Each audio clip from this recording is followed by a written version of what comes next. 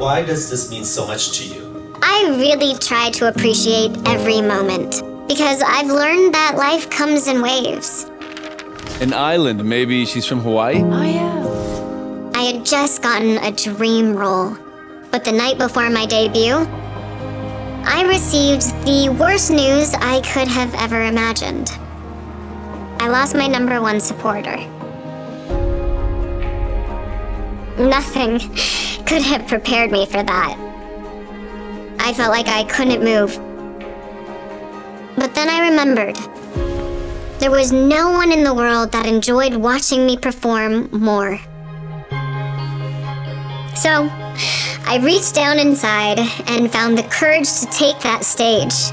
And I performed for the one seat that wasn't filled. Oh, man.